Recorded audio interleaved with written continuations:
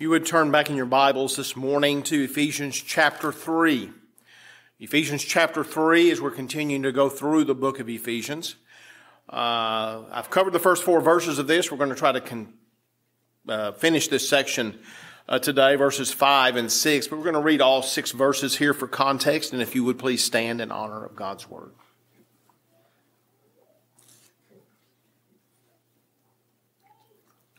For this reason, I, Paul, a prisoner of Christ Jesus on behalf of you Gentiles, assuming that you have heard of the stewardship of God's grace that was given to me for you, how the mystery was made known to me by revelation, as I have written briefly.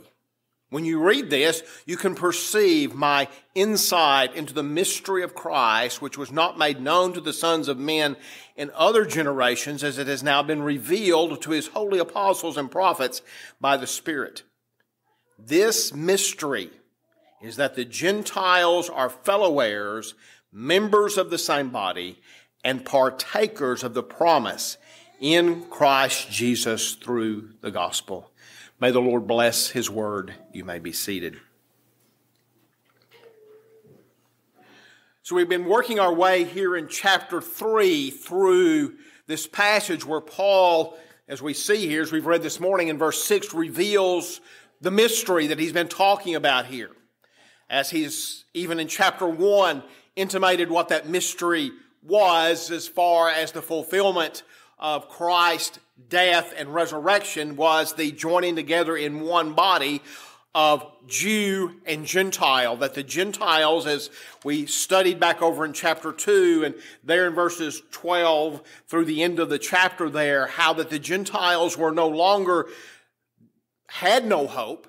They no longer had no covenant, but that they were now part of God's eternal covenant plan of Jew and Gentile alike, redeemed by the blood of Christ in one body, which we call the church.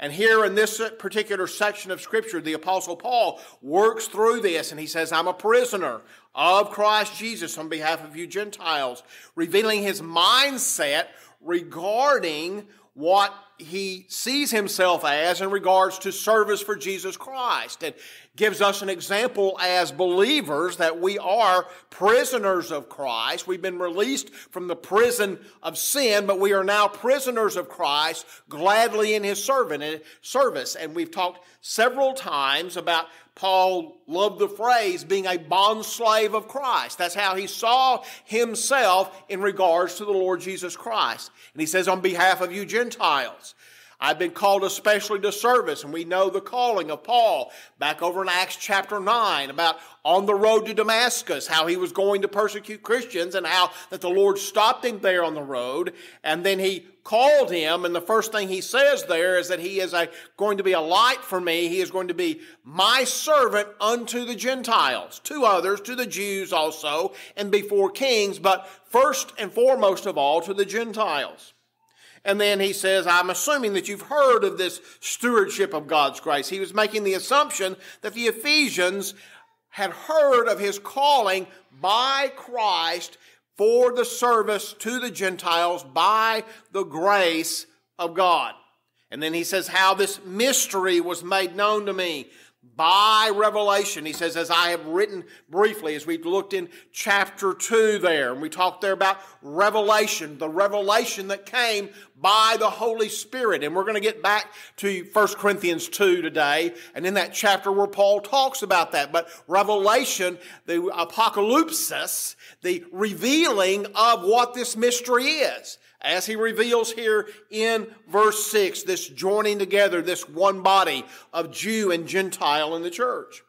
And then he says, when you read this, you can perceive my insight into the mystery of Christ. And that word, as we said before, mysterion, and how we all love a good mystery, or many of us do anyway. Well, this is a mystery. The prophets had given, in the Old Testament, had given prophecy of Christ being a light unto the Gentiles. So they had some light into this, that God was going to do a work among the Gentiles through Christ. But I don't believe that they had the full disclosure of this.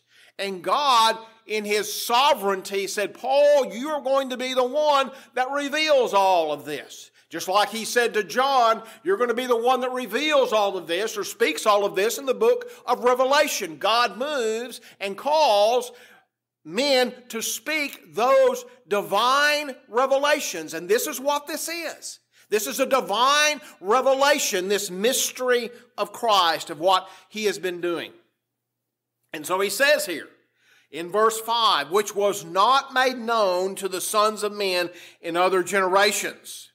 And so we see again, as I've spoken, God's sovereignty in not revealing this mystery to earlier generations of prophets and teachers of God's Word, even to those who spoke these things prophetically concerning the bringing in of the Gentiles to the benefits of salvation.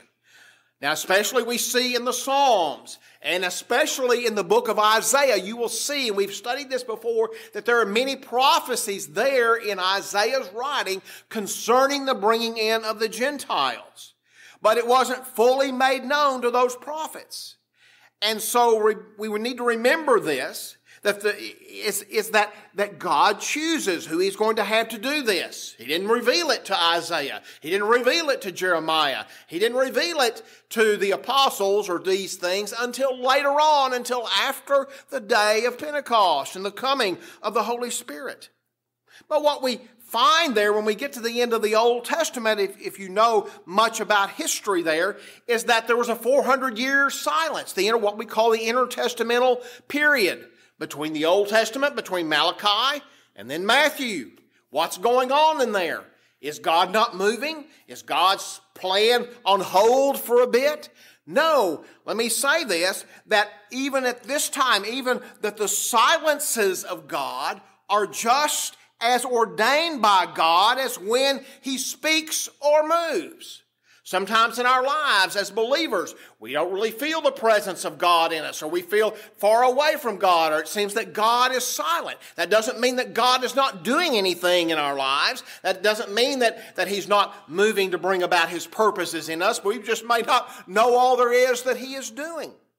And so God didn't really speak through any prophets for over 400 years during that particular point in time. The nation of Israel eventually, as we know, fell under Roman rule, which led to the Israelites, as we say, having to be obedient to the decree of Caesar Augustus. What? That all the world should be taxed. And then that led to what? Mary and Joseph going to Bethlehem, which led to what? To the birth of Jesus in Bethlehem, which had been prophesied in Micah, which led what? To His sinless life and His perfect obedience to the Father, which led to what? Which led to Golgotha's brow, to His death upon the cross, and then eventually to His resurrection, and then His ascension back to the Father, and then to Pentecost, which brings us to the revelation of the mystery which Paul is going to reveal to the Ephesians in verse 6. So just because we might perceive God is not moving or speaking doesn't mean that He is not working to fulfill His purposes. Even in that 400 years of no prophets, God was moving the events of history to bring about His purpose. This is what He was doing. This was part of what we would call, as Peter on the day of Pentecost spoke of in Acts 2 and 23. He spoke of the determined counsel and foreknowledge of God. God's plan. God was moving in that direction. He was moving history along. And Paul himself said that this purpose, this mystery, as we read last week, I believe it was, in 1 Corinthians 2, 7 and 8, he said that this mystery was of the secret and hidden wisdom of God, decreed before the ages for our glory. None of the rulers of this age understood this. For if they had, they would not have crucified the Lord of glory. Do you think that Satan and those under his control would have crucified Christ if they had understood or known this mystery, that through these events that both Jew and Gentile would now be reconciled to God, and that now there would be this fulfillment of the creation of the one body, which is what? His church. Certainly not, Paul says. They would not have done this. Lawless men took Christ. They crucified him. But it was under the sovereign purpose of God prophesied by Isaiah the prophet. There in Isaiah 52 verse 15 all the way through Isaiah 53. God said, He prophesied, my servant's going to come. He's going to lay down his life. He's going to satisfy the righteous demands of the law there. And so we see this, and if you read through all of this, it speaks of how that God was not just passive in this. Yes, God does sometimes allow evil. We talked about this morning in Sunday school. And we saw this, how that very often when God's people, when you look back in the Old Testament at Israel, they would rebel against God. They would become wicked. Well, what did God do? He would very often send a wicked nation that would come along and would punish His people. Why? Because He loved them. Here, God does this for the purpose of saving the people that have been chosen in Christ before the foundation of the world. We look over there in chapter 53, as it says there in verse 6, all we like sheep have gone astray. We have turned everyone to his own way, and the Lord, Yahweh, has laid on him the iniquity of us all. God the Father did that. He laid the iniquity upon the Son. We look a little farther down at verse 10. But yet it was the will of the Lord to crush him. He has put him to grief. When his soul makes an offering for guilt, he shall see his offspring. He shall prolong his days. The will of the Lord shall prosper in his hand. Out of the anguish of his soul he shall see and be satisfied. By his knowledge shall the righteous one, my servant, make many to be accounted righteous, and he shall bear their iniquities. This was the doing of God. This was the sovereign purpose of God, that He used wicked men to fulfill His purpose. And this counsel, this covenant between God the Father and God the Son and God the Holy Spirit was decreed before the foundations of the world, as that scripture says there, before the ages of time, for our glory, that you and I might have salvation and might be glorified one day when the Lord Jesus Christ returns again. And so this is what God did. And now he says here, Paul says, as it is now been revealed to his holy apostles and prophets by the Spirit.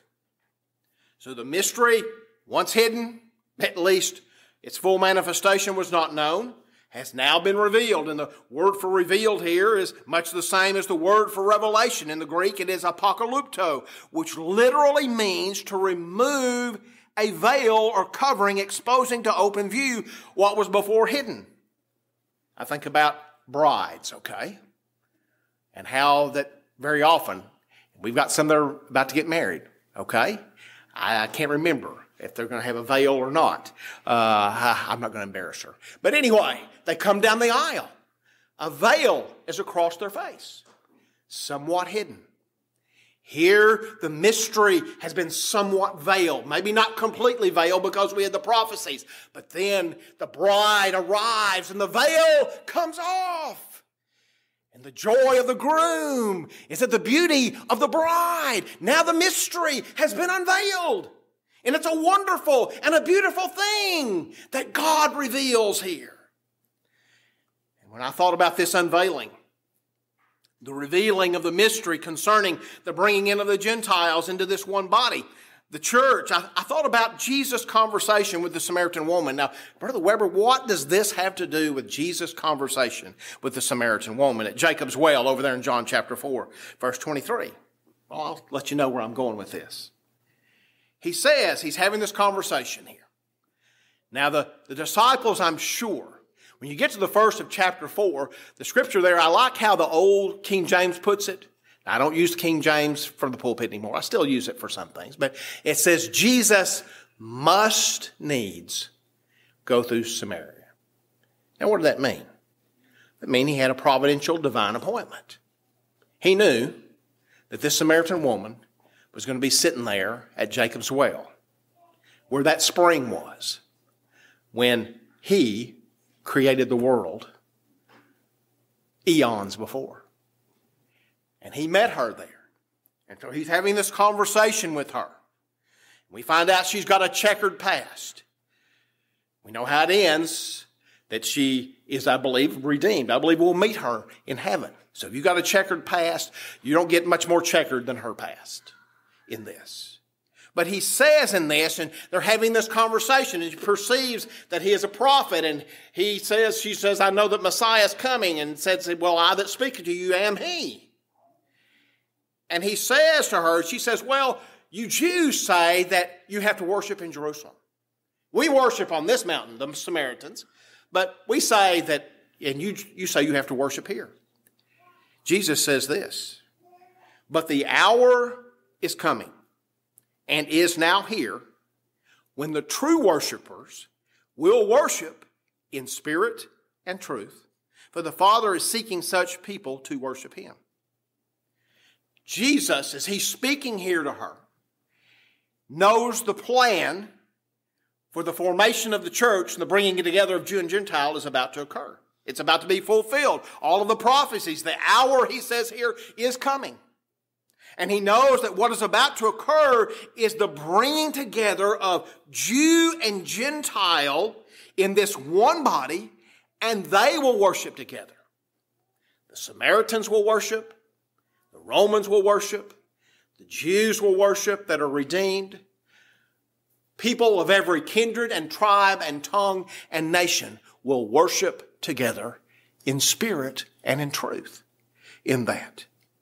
Now, why is that? How can that be? Whoever else is redeemed by the blood of the Lamb is going to worship together. And you look at a group even such as ours this morning, and so many different types of personalities and levels of education and all of those things, which really don't matter. What matters is that we come together in the Spirit of God, and our worship is in the Spirit of God and around the truth of God.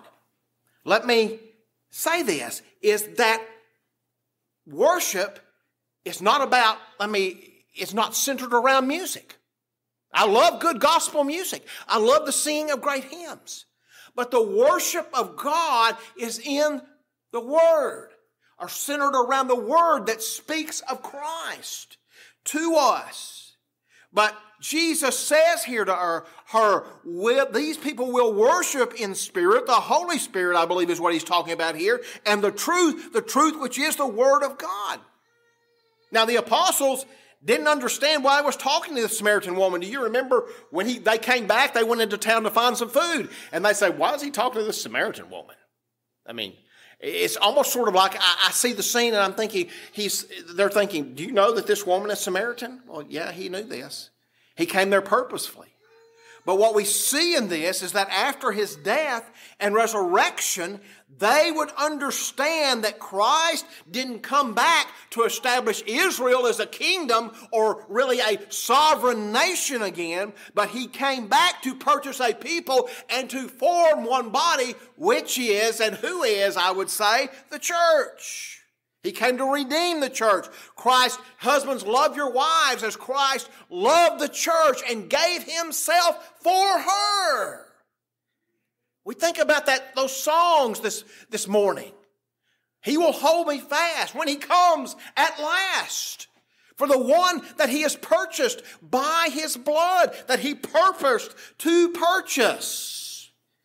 To purchase these people that he told this Samaritan woman will worship together in spirit and in truth. And this is Christ's church that he came to die for. And it is being built. Let me say this. It is being built. The church is being built. Satan has tried with all of his minions and all of those under his control for these last 2,000 plus years to stop the church, but it just continues to grow. Because God has said, Christ has said, I will build my church, and the gates of hell are not going to prevail against it. And what God purposes, we understand, we know, you cannot stop and you cannot hinder. And then he says that he revealed this to his holy apostles and prophets by the Spirit. By the Spirit. Now, this has been given, as he says, the holy apostles and the prophets. And there's some division. As I did some study into this, as I looked at some of the different commentators, or uncertainty as whether this was two different groups of people, or if Paul is really speaking of the apostles who were also given revelation. Apostles were also given revelation too. He's given a revelation right here. John was given a revelation. Is it two different groups? There are two different offices, it says in the Scripture, that are apostles and prophets. Now, the apostles, as we've already talked about, were ones who must have seen the qualification for an apostle in 1 Corinthians 15, 7 and 9 as one who saw the resurrected Christ. And some people would say, well, Paul never saw the resurrected Christ. Oh, yes, he did.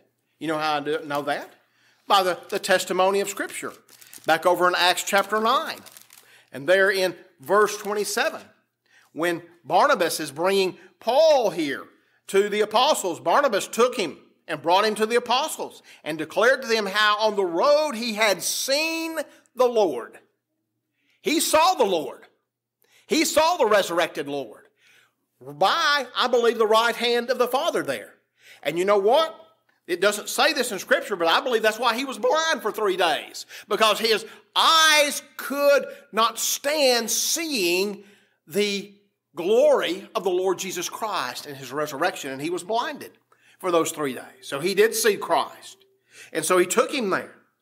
And then regarding the office of the prophet, there's an office of the prophet that is spoken in 1 Corinthians chapter 12 and verse 28. Now, most people, when they think of a prophet, they think of someone who tells the future. And that's one of the definitions of a prophet. Prophetess is the Greek word there. But it also means one who speaks openly before anyone, and really in the technical term, for an interpreter of a divine message. So it can be just the proclaiming of a divine message.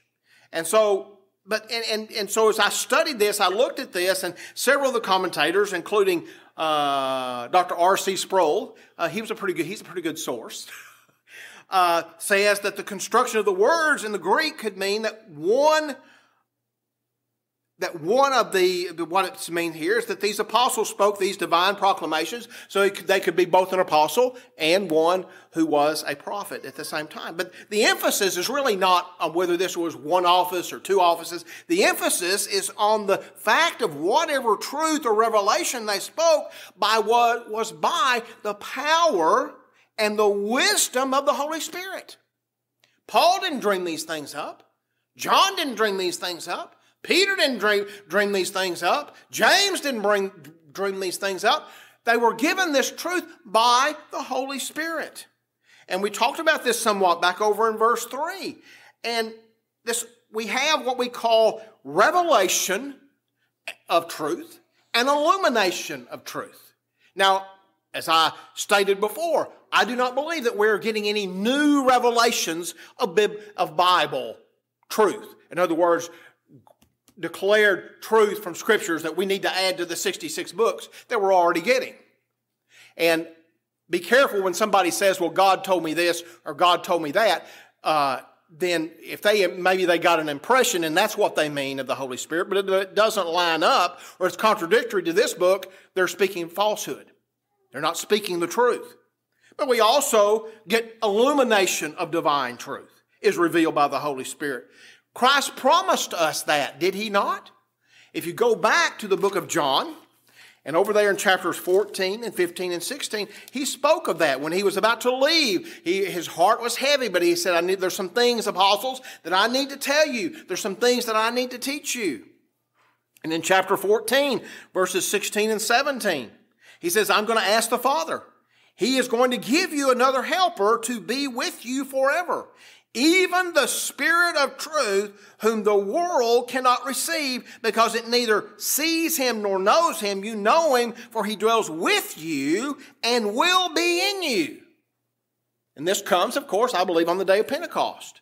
The Holy Spirit has been with them, but now the Holy Spirit comes on the day of Pentecost. He baptizes the church, and now the Holy Spirit dwells within the souls of every one of God's people so that we might know truth. This is when we study the Word of God, and I say this as a pastor, for those of you that teach the Word of God, or if you're struggling with a passage of Scripture, ask the Holy Spirit. You are the Spirit of truth. Give me understanding in this doctrine. Give me understanding in this difficult passage of Scripture. No matter what your level of education, I believe that the Lord will reveal divine truth to His people because He has given us the Spirit of truth. You go down farther here in John 14 to verse 26. He says, but the Helper, the Holy Spirit, whom the Father will send in my name, He will teach you all things and bring to your remembrance all that I have said to you. There were things that after the coming of the Holy Spirit that the apostles understood that they didn't understand before. Sometimes in our Christian growth, that happens. There are things very early on in our Christian immaturity that we do not understand. But over time, as we mature and we grow in our knowledge of God's Word, then the Holy Spirit reveals to us truth. He reveals to us the truth. If you go over to chapter 16 of John, and there in verse 13, he says, when the Spirit of truth comes, He will guide you into all the truth, for He will not speak on His own authority, but whatever He hears, He will speak, and He will declare to you the things that are to come. So it is not natural knowledge that we speak the truth out of, but it is Holy Spirit knowledge. It is knowledge through the Holy Spirit, and that is what Paul is speaking about here. And so the holy apostles and the prophets were given special revelation to speak and write the truth of Scripture. Just as the Old Testament prophets, it says in 2 Peter 1 and 21, these men didn't speak these things on their own, but they were moved by the Holy Spirit. When they wrote these things and they spoke these things, it was speaking, as Jesus said here, the Holy Spirit speaks really from the mind of God. It is the truth of God that is revealed. So the things written by John and Peter and Paul were by the revelation of God through the operation of the Holy Spirit. As we've read last week in 1 Corinthians chapter 2, verses 6 through 12, that we don't speak the wisdom of men, but we speak by the understanding given to us by the Holy Spirit, which the Holy Spirit teaches. And so as I said, any preacher, any pastor, teacher, any elder that studies and preaches, the first thing he should do, and this is one of the things, is pray for the wisdom and help of the Holy Spirit. You better do that. One of the things right before I step into the pulpit, my favorite prayer is, God help me. Help me. Give me understanding here that I speak clearly the truth of God's Word and the understanding here that He has given me in my study of the Scriptures. And that's what all of us should be doing. And then he says here in verse 6, he says, this mystery here it is, guys. This mystery is that the Gentiles are fellow heirs, members of the same body, partakers of the promise in Christ Jesus through the gospel. Here the mystery is unveiled by Paul to the Ephesians, that the Gentiles are full partakers with the redeemed Jews in this salvation, and not only that, but in the body which is the church. And what a marvelous thing this is for them to hear. And I don't know if up to this point they thought, well, we're just sort of a secondary type of group or not. But Paul is saying here, you are equal heirs. You are equal heirs in all of this, fellow heirs. Now, I think, all pretty much understand what an heir is and what that entails. If you're an heir, sometimes, I've seen this on TV shows. It didn't happen. Or you go to a lawyer's office and you sit down and the lawyer reads the will and you're the heir, or you have several heirs and they're all You know, here's what you get, and here's what you get, and here's what you get, if there's anything to get in all of that. It means that somebody has died, has left us something, maybe something very valuable. Well, let me say this, somebody did die. The Lord Jesus Christ died, but he didn't stay dead. He rose again from the grave, and he has left us a will. He has left us a will that tells us what we are an heir of. And we talked about this somewhat in Ephesians 1 and 11, where Paul says we have obtained an inheritance. Now, sometimes when these wills are written and an inheritance is involved, some people get more than others. When that happens, and humanly speaking among the sinful, you'll find out what people's natures are really like. But in God's economy, in his inheritance, guess what? We all get a great inheritance, the same inheritance. We get Christ. We get heaven. We get eternal life. We get glorification. Every single one of us get that. Amen. And so, with Christ heirs, we are all inheritors as the sons of God. I love, of course, the book of Romans. And we say, yeah, Brother Weber, you love that Romans 8:28 through 30. Well, I do love that one. But I also love Romans 8:14 through 17, where it says there, for all who are led by the Spirit of God are sons of God. For you did not receive the spirit of slavery to fall back into fear, but you have received the spirit of adoption as sons, by whom we cry, Abba, Father. The Spirit himself bears witness with our spirit that we are children of God, and if children, then heirs, heirs of God, fellow heirs with Christ, fellow heirs with him.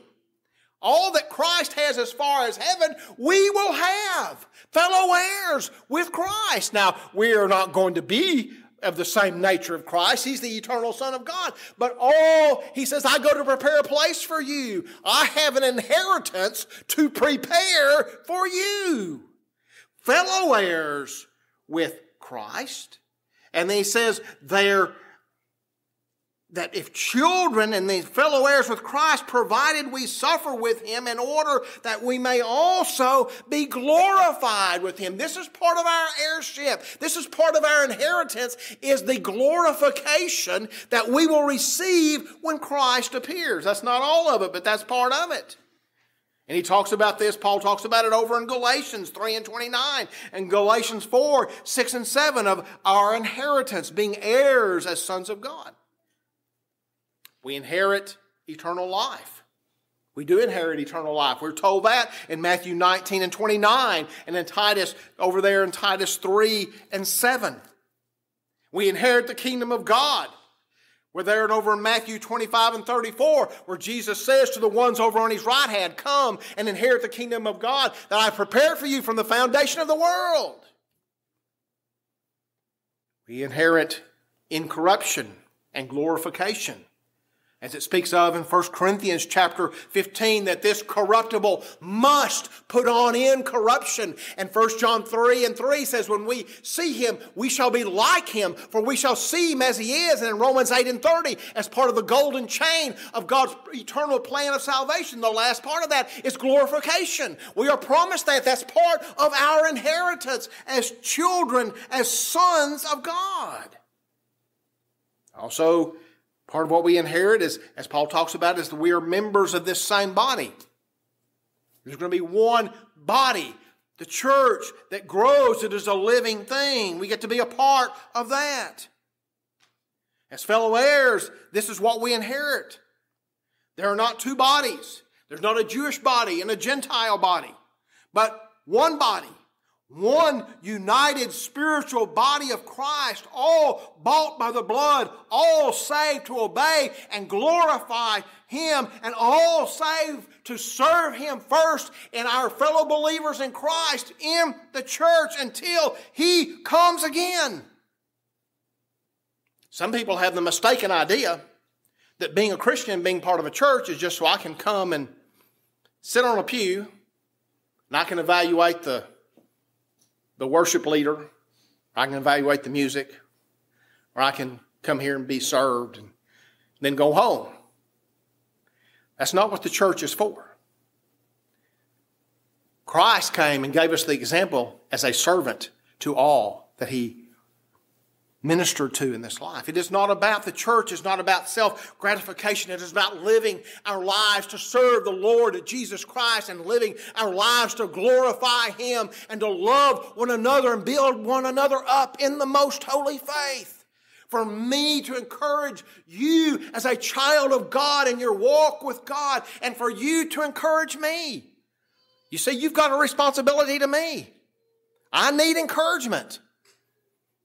Usually about 6 p.m. on Sunday night or 8 a.m. on Monday morning. But that's what we've been saved for.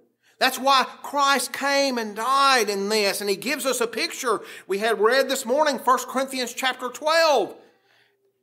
Paul gives us a picture of what this body looks like and how the different giftings that we have. You've got a gift. I've got a gift. All God's people got a gift. To serve the Lord Jesus Christ. There's not a body where each member is doing his own thing, but we are doing our thing for Christ, glorifying Him, honoring Him, serving one another. And then the last phrase that he uses here is partakers of the promise in Christ Jesus through the gospel. Now, some of the versions have, and I like this, is I think in the New American Standard in the Legacy Study Bible, the idea conveyed is that it's not only are we fellow heirs, but we are fellow partakers. Partakers of what? The promise in Christ. Jesus through the gospel.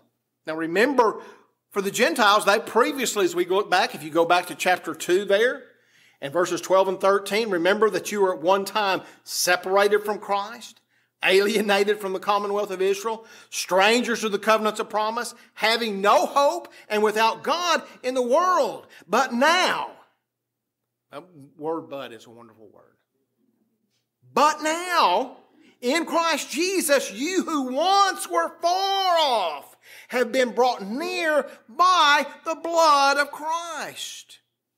Now, what's he talking about? What is this promise that is in Christ Jesus through the gospel? And I think the key is to understand that this promise is linked to the gospel. It is linked to the gospel. God has ordained the people to call, but He's ordained the means, and that is through the gospel, the preaching of the gospel. Nobody gets saved without the gospel. Nobody. All of the blessings we have are in Christ, which are many, and we become in Christ, as we've talked about this phrase before, and what that all means, but we become in Christ when we believe the gospel that commands us to repent of our sins and believe by faith in His substitutionary blood sacrifice. When we do that, then we know that we are in Christ. His Word has promised that. If I do what He says, if I have faith, I repent of my sins. You say, well, what about that repentance thing? We don't hear much about that anymore. Well, go back to Acts. The apostles didn't say, hey, God loves you and He has a wonderful plan for your life. Those 3,000, when they cried out, when He was preaching, what did He say? First word, repent. Repent. We repent. And we believe. And if you want to check me out there, get your concordance and go back there and check the word repent and repentance, and it's all through the book of Acts there. It is there. The Apostle Paul said in one, I believe it's in Acts 20 and 21, that God commands men everywhere what? To repent. And when we repent and believe by faith in Christ, just like Abraham did. Abraham wasn't saved a different way. He believed in the promises he believed in the word of the Lord. He believed in Christ. I believe that and in that.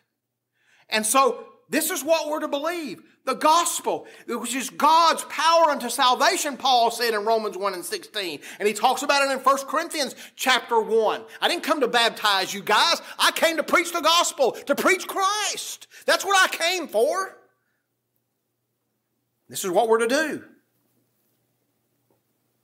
I put a quote out there on my Facebook page this week. It was a quote by Charles Spurgeon. And he says, if any preacher, basically I'm sure this is a paraphrase, if any preacher can preach a message and he doesn't mention Christ, that should be his last sermon. And that's the truth. If you don't preach Christ, you hadn't preached. If you don't preach the gospel, if you can't preach the gospel, if you don't preach the gospel, if somebody, they need to quit. They need to stop doing that. But when we believe in Him, when we believe the gospel, all the promises concerning eternal life, resurrection, justification, sanctification, glorification, the eternal love of God, we become partakers of all of that. That's what we have. If you're a child of God this morning, that's what you have. You are a partaker of all of that. And because we are now partakers, all of the blessings of being in Christ are ours. And there's so many, I can't name all of them, but I just went back to Ephesians 1 and 2 just to look at those. Because we are in Christ, we have, as he says in verse 3 of chapter 1, every spiritual blessing. In verse 5, he says you have adoption as sons. In verse 7, he says you have redemption through his blood. In verse 7, he also says you have forgiveness of sins. In verse 11, he says you have an eternal inheritance. In verse 14, he says you are sealed as a guarantee of your salvation with the Holy Spirit.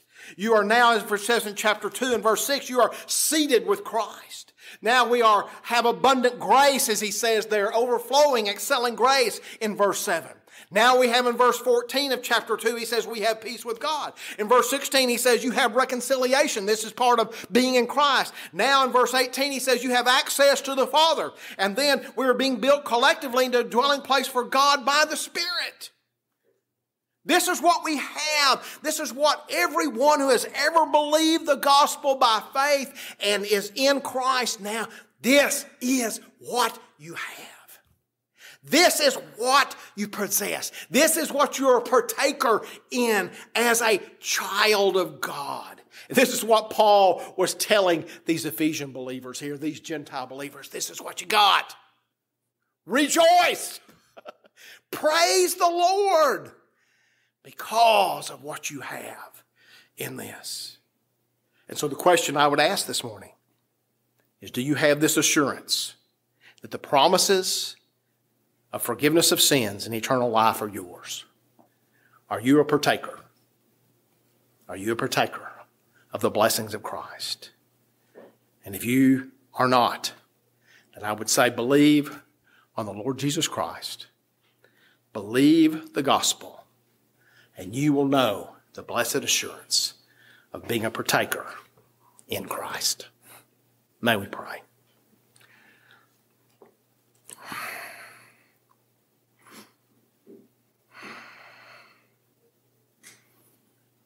Heavenly Father, when we think about all that we have as your children, how overwhelming it is. How mind-blowing it is to think of all that we have because of what you did in sending your Son to die upon the cross for our sins. Heavenly Father, may our praise be daily. May our thanks be daily. May our exaltation be daily of all that we have in Christ. And I pray today, Lord, that if there are those in this congregation today that are not partakers, that do not know Christ, that are not in Christ, then I pray today, Lord, that the Holy Spirit will come down, do a marvelous work in them, bring them from death to life, that they might believe by faith in the Lord Jesus Christ. We pray these things in your holy name. Amen. May you stand, please.